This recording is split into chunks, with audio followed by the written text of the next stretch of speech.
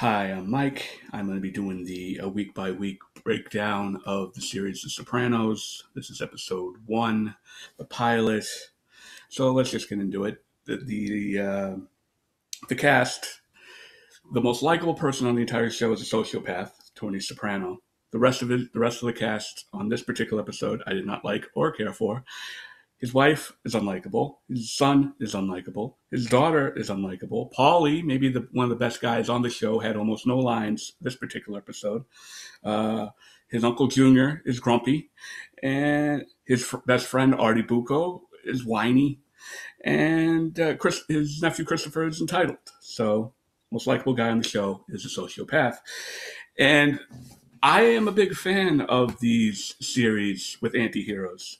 They always, even though they do bad things, they always have a certain likability about them. Tony Soprano, made at least starting off in the pilot, is the most likable out of any sociopath or anti-hero I've seen on television. I don't want to break down the whole thing for you, but I'm going to just talk about a few things that stood out to me while watching the show. Now, I've seen the show once before, out of order. I came in late on its first run. I saw the last season first, and then I went back and watched the rest.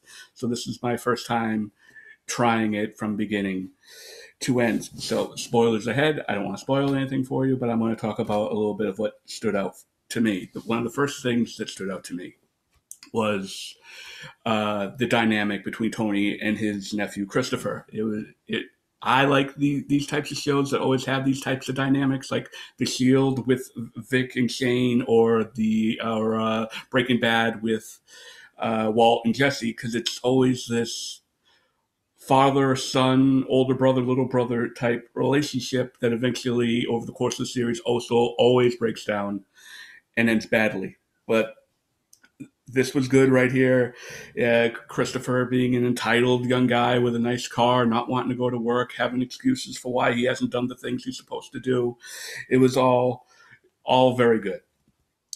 Tony's dynamic with his wife, like I say, she's unlikable. She's whiny.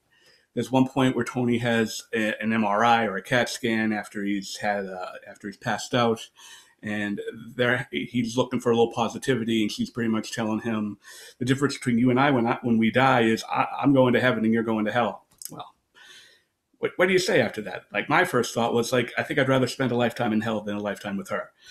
What else was covered on the show?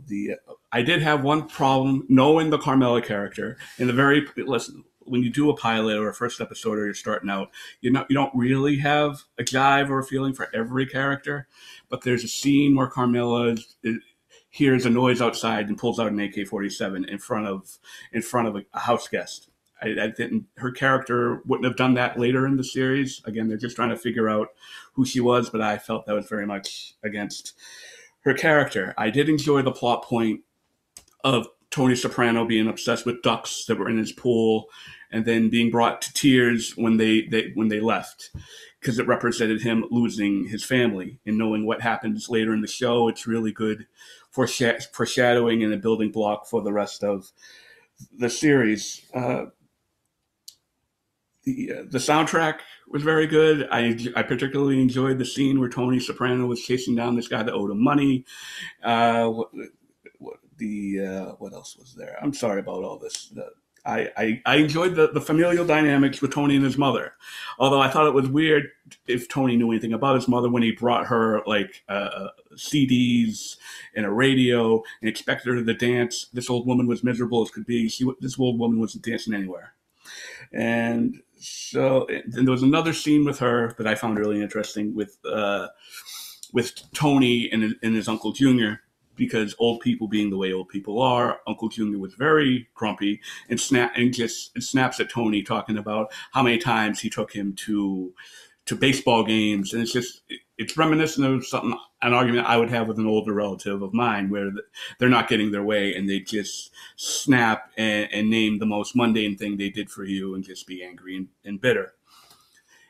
Also, a scene with Uncle Junior is later in the episode with him and Tony's mother, and they're in the car, they're driving, and a lot of it feels like these two old timers are plotting against Tony, which isn't uncommon. A lot of times old timers talk to each other and bitch and moan about the kids or the younger generation. It's just this has a different feel to it because they're talking about a mob boss and things needing to be done, and Junior talking about how people they know want Junior to take over, which I don't think that's not a conversation that happened at all. Junior's lying and Junior's having delusions of grandeur. So all in all, I thought this was a really good episode. I enjoyed it very much. It was good. It was a good pilot. Sometimes pilots can be hit or miss. I enjoyed it. I'd give it a 7 out of 10. If you're going to go back and rewatch this show, I highly recommend it. Or if you've never seen the show, I highly recommend it. I apologize if I was kind of all over the place. It's just, it is what it is. This was my review. I'll be back with a review next week of the show, and in between then, I will have a movie review of the movie Marnie from Alfred Hitchcock, which I'm looking forward to seeing. I've never seen before. So thank you for checking this out. Please like or subscribe if you liked what you saw, if you hated what you saw. Sorry. Talk to you later.